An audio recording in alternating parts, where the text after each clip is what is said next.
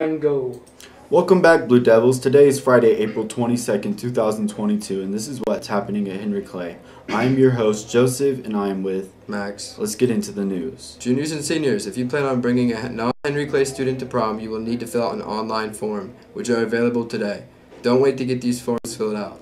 The UK Summer Youth Program is looking for qualified juniors and seniors from diverse backgrounds to be on campus this summer for 6 weeks, observing, learning, and participating in different departments. For more information about this great opportunity, ask your counselor about the UK Summer Youth Program. Henry Clay Dance Blue is hosting a field day on April 29th from 3:30 to 6 p.m. on the Henry Clay front lawn.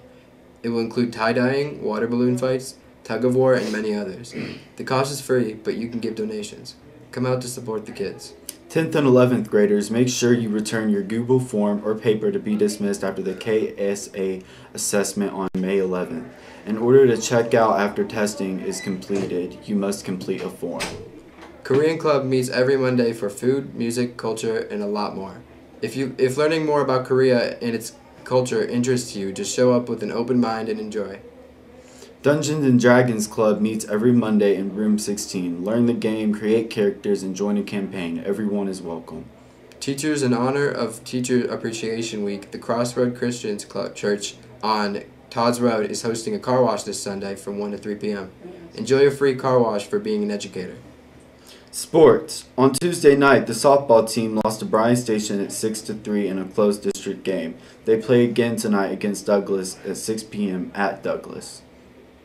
Varsity boys lacrosse won an intense game in overtime, 9-8 on Tuesday night over Douglas. They will travel to Walton, Verona on Saturday for their next game. The baseball team won 3-0 over district rival Scott County, making it a sweep of the Cardinals in the regular season.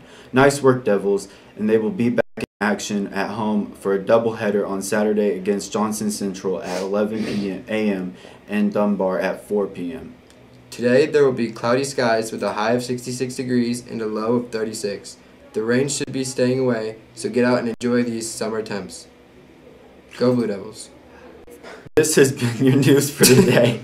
I am Joseph, reminding you not